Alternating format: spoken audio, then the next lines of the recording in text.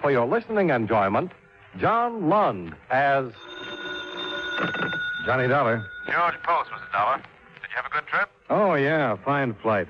It's good to change that New England weather for your Arizona sunshine. I hope you feel that way after we've talked over this case.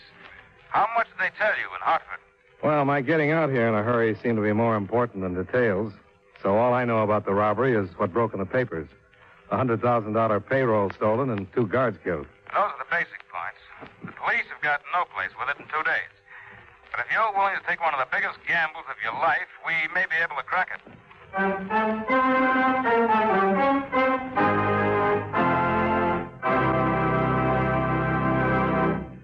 We'll return to our program in just a few moments. But first, someone once said, necessity is the mother of invention. In other words, every inventor feels that there is a definite need for whatever he invents. It may be as large as a battleship or as small as a pin. But someone, somewhere, will find a use for it. And just to make sure that no one tries to cash in on his invention, every inventor carefully takes out a patent or copyright on whatever it is that he has invented. Where does he go to get his patents or copyrights? Probably to the Department of Commerce, since that is the prime concern of the department. For example, suppose you invent a widget with 2 handles instead of 1. Well, this means, of course, a big boon to widget users because it can now be operated by left-handed as well as right-handed people. Having invented a 2-handled widget, you and your inventive genius should be protected. So you contact the Commerce Department and apply for a patent. The department also registers the trademarks and labels you use in selling 2-handled widgets so that no one else can claim he invented the 2-handled widget and collect the money that should be rightfully yours when you make and sell your particular type of widget. Now, suppose you also write a book on the history of the 2-handled widget or a song titled The Love Song of the 2-handled widget. You take them to the Department of Commerce and have them copyrighted. This way, you can always prove that the book and the song are your property. So if some foreign inventor suddenly appears with the startling announcement that his country claims the honor of having invented the 2-handled widget or the one-wheel doohickey, you can prove he is mistaken by producing the prior patent you have registered with the United States Department of Commerce.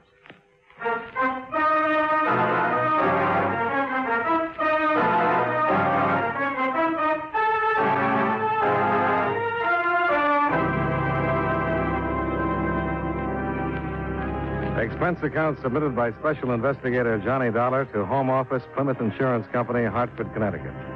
The following is an accounting of expenditures during my investigation of the Paul Gorrell matter. Expense account item 1, $153. Airfare and incidentals between Hartford and Phoenix, Arizona. On the way from my hotel to the Plymouth offices, I noticed that the afternoon papers were front-paging a report of the local killing of an unidentified man. I learned shortly afterward that the murder had an important bearing on my own foreseeable future. The story about it was displayed prominently on the desk of George Post, Plymouth's chief adjuster in Phoenix, when I got to his office. You say that all you know of this case is what you read in the Eastern papers? Yeah, that's right, and as you probably know, there weren't many details. Yes, being that far removed, of course. Here, it's been the worst crime in years. The killing of the 2 guards was needless. They weren't putting up a fight? No. They've been disarmed with standing with their backs to the killer. They were shot down because there were potential identifying witnesses. Nobody else saw it? Yeah. Story in the lower right-hand corner. Oh, yeah, I saw the headlines on the way over. What about it? This picture here of the dead man, Palovic. He was the only other witness. And the paper doesn't say anything about it? The papers don't know it, and the police don't know it. There were 2 men involved in the robbery. Palovic was one of them. Well, you must have some big reason to hold this kind of information from the police. I have. Palovic phoned me the morning after the robbery, and I met with him in secret that afternoon. He told me that he'd broken off with his partner in the affair, a man using the name of Paul Gorrell. He said there'd been an agreement between them that there'd be no shooting, but that in spite of it, Gorrell shot the guards down in cold blood. Well, did you ask him why he didn't go to the police if he was so interested in clearing himself of the killings? He said he was on parole, would face an automatic 20-year term if he went to them. What did he expect from you? Nothing. He said he'd been in trouble with the law most of his life, but that he'd never killed anybody. He claimed that all he wanted was to stop Gorrell from enjoying what he termed that blood money. He told me where Gorrell is and what his plans are. Is Gorrell still in Phoenix? Yes. And I know what you're going to say. That you still think it's a job for the police. Well, with 3 murders to his credit, I sure do. We decided to try it our way because their plan was to mail the money out of the state. Palovic was sure that Gorrell has already sent it, but didn't know where, except that it was someplace in or near Los Angeles. Uh-huh. Any idea how he's going to try to get out of town? Yeah. It's one of those share the ride arrangements. You know, the kind that are advertised in the classified sections. This man is driving to Los Angeles and wanted passengers to share the expense and help with the driving. Both of them are going in the same car? Yeah. And since Palovic isn't going, there's room for me, huh? That's what I meant when I mentioned you're taking a gamble. There's no doubt that Gorrell is a completely ruthless killer. Now, will you go? Well, I don't like it for a lot of obvious reasons. But I wouldn't like a reputation for turning down cases either. When do I leave?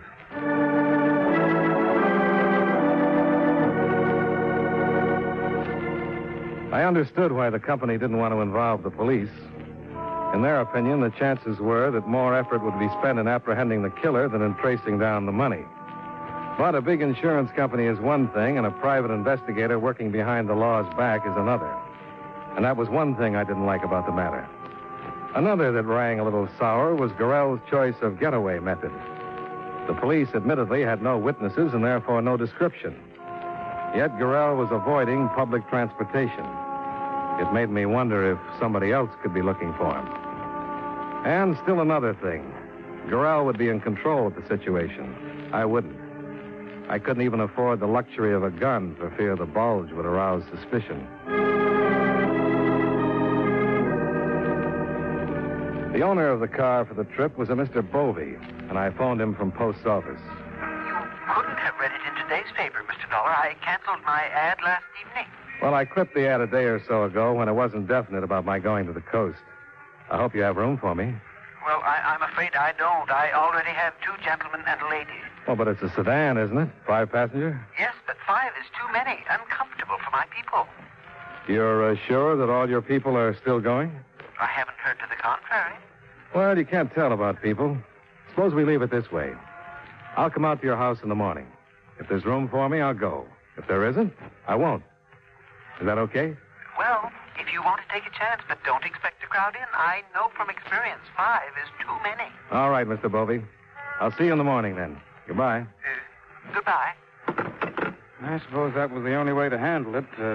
But how is Gorrell going to react to your being there? No, I don't think it'll change things. A guy in his spot is going to be suspicious of everybody anyway.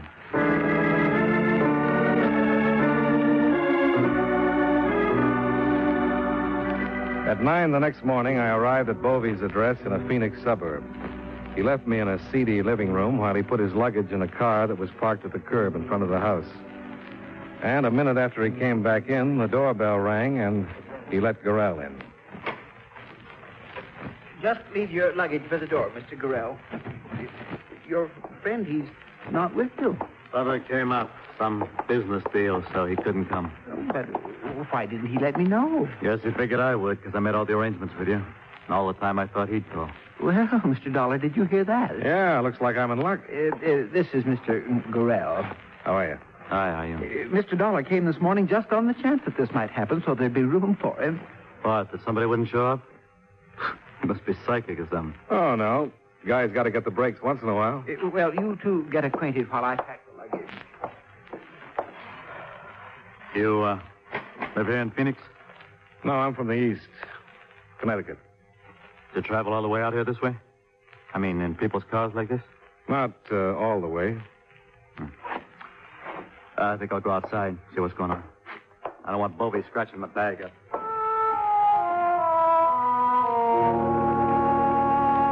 Nothing except 2 cold blue eyes that moved around too much would have given him away for what he was. The rest of his makeup, thin, triangular face, blonde hair, and slightly stooped figure, would have made him unnoticed in any company. By the time I followed him outside, the fourth member of our party had arrived. She was a not unattractive brunette wearing harlequin sunglasses that made her look frightened. I wondered how she'd look if she knew who her traveling companions were. This is Miss Shelton and Mr. Dollar. Miss Shelton? Hi. We're all loaded. All right, then we're ready. Now, how shall we arrange how you sit? Does anyone care? Yeah, why don't I take my turn driving first? I drove a cab for a while, and I know some quick ways out of town. Well, that's fine. Miss Shelton, will you sit in the back with Mr. Dollar? I like to ride in front in my own car. It's all right with me. Thank you, Mr. Dollar. The starter's right there, Mr. Gorrell. Yeah, I got it.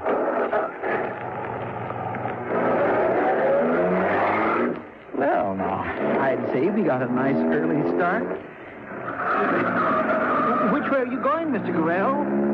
North on Mission Drive? That's right.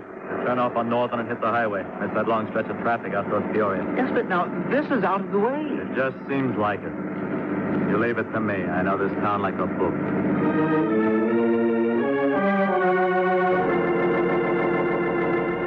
Whether Gorrell was missing some roadblocks that I knew nothing about, I couldn't be sure. But I wasn't sure his back road way out of town was working either. As we pulled away from Bovey's house, I glanced up the block and saw a green coupe nose into the street behind us. You know this neighborhood, Dollar? No, never been through it. Why?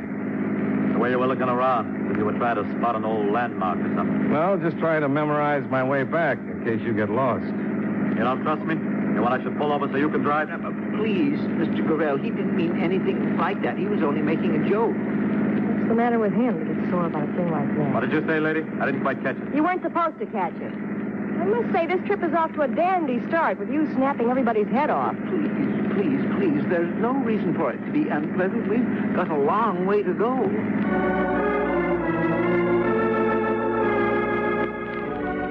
That evening, with Bovey driving, we were approaching Blythe on the California border when the car began to heat up. By the time we found a garage on the outskirts of town, it was almost dark. The report from the mechanic was that the water pump had gone, but he couldn't get a replacement until morning. I expected an outburst from Gorrell because of the delay, and I was surprised at his reaction to Bovey's apology. I just don't know what to say. I had the car gone over yesterday, and they told me everything was fine. Not your fault, Mr. Bovey. Nobody could see inside that pump. Oh, but I'm so sorry about the delay. Nobody's worried about me. For me, I'm glad it happened. I had enough of the road. And I could use a good night's sleep. Well, I don't feel so bad then. The mechanic said the motor court in the next block is a nice place. Shall we go look at it? Why not? Might as well. All right, come along then. Wait a minute. What's the What, matter? Mr. Gorrell? Let me get on the inside. I can't let them see me. He wanted to run as the green coupe slowly came abreast of us, but he didn't. I expected gunfire, but none came. Only the beam of a flashlight that held briefly on Gorrell and then snapped off. I spotted two men in the coupe as it rolled away from us. Then I turned with Bovey and the girl to see how Gorrell would explain himself. Sorry. Thought it was somebody I knew. Somebody I didn't feel like talking to just now. He didn't realize how lame the excuse was. I didn't think the others saw it, but from where I stood, I watched his hand streak for the automatic he wore under his arm. It was an instinctive move that he wasn't even aware of making.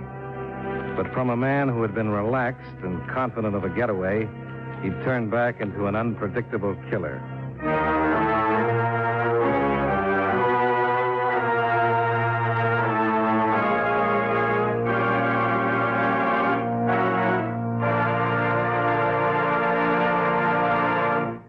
You know, many great men have attained the highest office in our land, the presidency of the United States. Can you guess the name of this man? The presidency was the first and only public office he ever held. He never went to school, but was taught at home by a tutor. Like his father, he also became a military man and remained in the service until his nomination to the presidency in 1848. He was the second and last member of the Whig Party to become president. If you don't have his name by now, here's another clue. During his presidency, gold was discovered in California. Who was he? Zachary Taylor, 12th President of the United States. His life is part of your American heritage. And now, with our star, John Lund, we bring you the second act of Yours Truly, Johnny Dollar.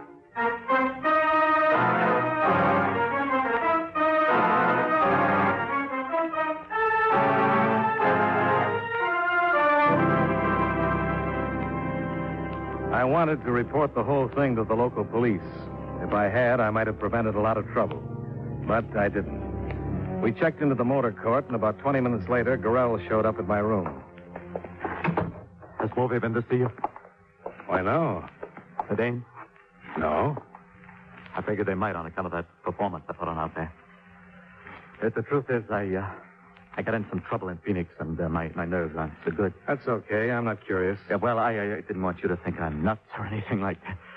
I thought maybe you could tell the others. Yeah, I wouldn't want Bobby to dump me out of the trip. I haven't got enough to get to L.A. any other way. But look at this wallet. See? A single and one pin. That's my stake. That's running pretty close. I wish I could help you out. No, I'm not making a touch. I can scrape up some when I hit L.A., but, well, I'd like it if you told the others. It's up to you. Yeah, you see, I got into a card game with these two guys in Phoenix. I was drinking. I thought the stakes got higher than I should have, and I lost more than I could pay. So, I ran out on them. Those were the men that drove by? Yeah, I'm pretty sure they were. Well, if they followed you this far, don't you think they'll follow you the rest of the way? I don't know. Say, you got anything lined up out there? Oh, nothing definite. Why? Well, if they're still on me, maybe I could use some help getting things straightened out, you know? I'd make it worth your while. What kind of help? I will see how things stack up when we get there. Anybody that travels like this could use a few extra bucks. You can't kid me there. Yeah, that's right. Okay. You tell Bogey and the dame what I said. And then maybe you and me can give each other a hand. Maybe. Well, I'll see you in the morning. I hear we're going to get an early start.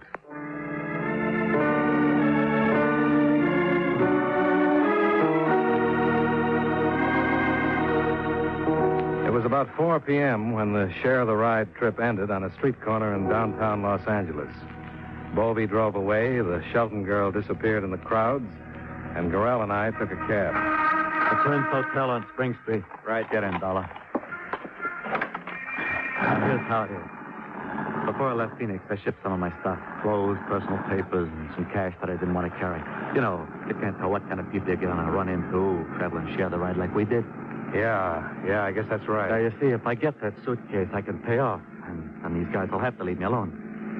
But the way things are, I got an idea they'd beat my head off if they caught up with me. So it would be worth $25 if you'd go get that suitcase and bring it to me. Oh, that sounds simple enough. I figured his pitch was based on desperation rather than stupidity. He knew he was still being followed, or he never would have trusted a stranger with $100,000 that had already been worth 3 killings. And his letting me get this close to it made me wonder whether the 4th killing wasn't already in his mind.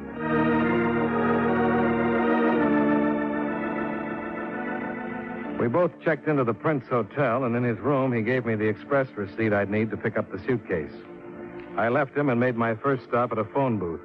I called the police, told them my story, and arranged to meet a plainclothes sergeant from homicide a block away from the express office.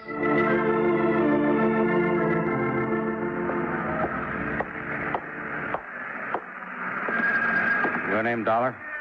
That's right. I'm Sergeant Mason. I don't know what to make of this story of yours. Well, that's just why I asked if you could meet me. I want you on hand when I deliver that suitcase. How come you didn't check with the Phoenix boys before you left? You like to stick your neck out, or you got some other reason? I told the lieutenant it was the company's idea, not mine. Ah. You got some identification? Yeah. Here you are. Yeah, okay, Dollar. But I don't go for you private boys that play at lone wolf till it gets too hot and then yell for us. I'll go along because I've been ordered to. But don't think I'm eager. I gathered that.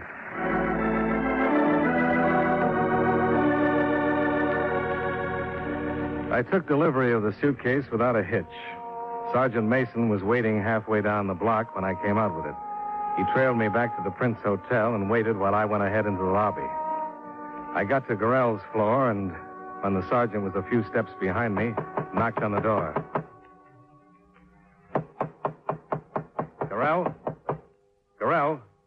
It's Dollar. Try the door.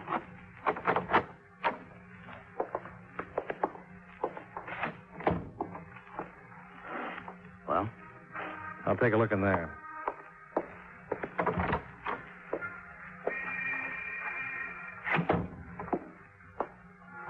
Well, his stuff's still here. There's no sign of a struggle. No sign of anything. Do you have any idea how empty the story of yours sounds, Dollar? Yeah, I suppose it does. But how about coming to my room? We'll get this suitcase open. No, not with me there. If you'd played it level with the Phoenix police and we had a go-ahead from them, yes. But I've got no right to break into somebody's personal property on your say-so. You're leaving? That's right. And if your story's true, I feel sorry for you. I'd hate to be playing it alone. But officially, you've given me nothing but a trip across town and some talk. I gotta have witnesses and evidence to work with. If you come up with some, just call the department.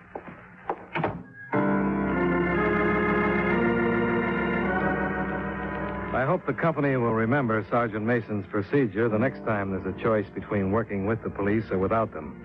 He had every right to walk out, and when he did, this is what he left me with. A, the obvious possibilities involving the suitcase and whoever was after it, and B, the fact that returning to Phoenix with the money and without Gorrell would put me in the light of aiding and abetting the escape of a murderer.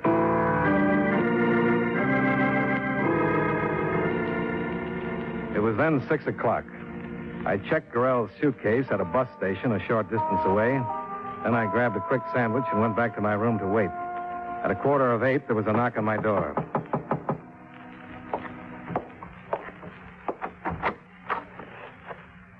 Aren't you going to invite me in? Oh, sure. Sorry. You knocked me off balance a little. Come on in, Miss Shelton. Thank you. I don't suppose there'd be a chance that you just listen to me without asking any questions and then do what I tell you to. What would you tell me to do? Pack up and get out of here. Out of town would be better. Why? Because without knowing it, you've got yourself mixed up with some bad people. Who do you mean, Gorrell? Yeah. What about him? I didn't realize you knew him. I don't. I didn't. Look, do you have to ask questions? Well, I'm sure not going to pack up and move out of here just because you show up with some crazy talk about bad people. Well, it's true. Gorrell was trying to use you to save his own skin. Did you go after a suitcase for him? Yeah, but I didn't get it to him. He wasn't in his room when I got back. I know that. Some men came after him. The same ones that we saw in Blythe. They might have killed him by now. And they're liable to kill you, too. Where did you get all this? Just believe me that it's true and get out of here. I can't say any more. Come here. It's Gorrell. Don't let him in, please. I'll be right there. You get in there. Yeah.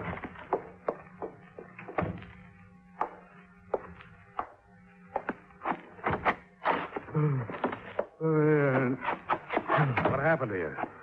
Got away from him. Came for my suitcase. Good. Wait. Gorrell.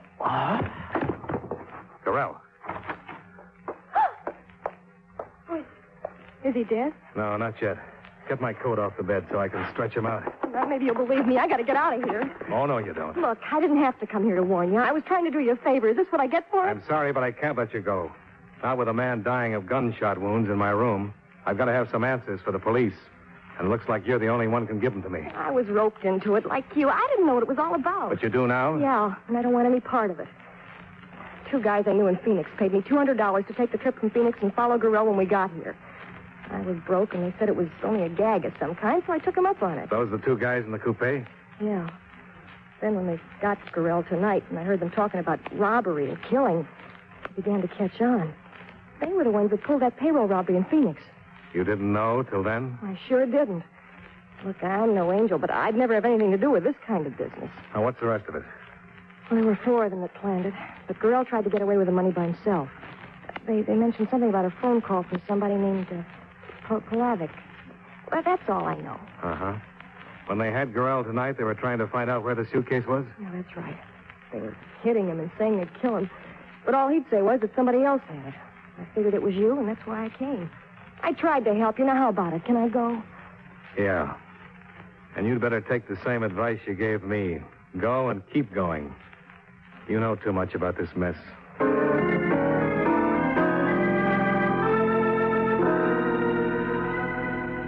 After she left, I called Sergeant Mason in the emergency hospital. Gorrell was still unconscious when I opened the door about 15 minutes later. I assumed it would be Mason, but it wasn't. Back in the room, Dollar. I've got you. Is he dead? He's close to it. Did that automatic put him where he is?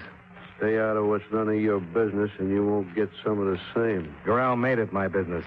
He talked before he passed out. That's too bad. Did he tell you he chalked up another killing to his credit tonight? Oh, I guess he forgot that. The one who came with you from Phoenix? A friend of mine. I've lost 2 of them over this, so don't you try to play it smart. You know what I'm here for. You can look the place over. You won't find the suitcase. You picked it up. Where is it? Look in the top right drawer of the bureau. Why? Go ahead. You'll find a claim check in there. Nobody can get the suitcase without it.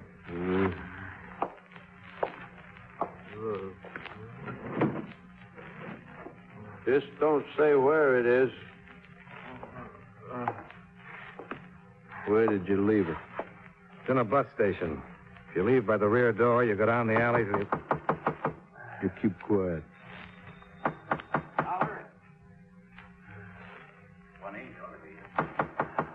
Quiet.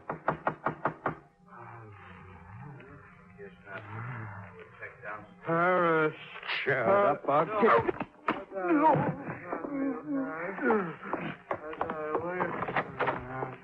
Come on in, Sergeant. I've been knocking. By any chance? Huh? Which one's which? That's Gorrell on the bed.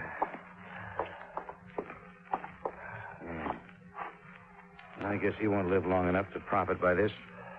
And I hope you will. What? No matter what side of the law you're on, don't pay to play at lone wolf like he was and like you were. Level with the police next time, huh? Yeah. I'll remember that.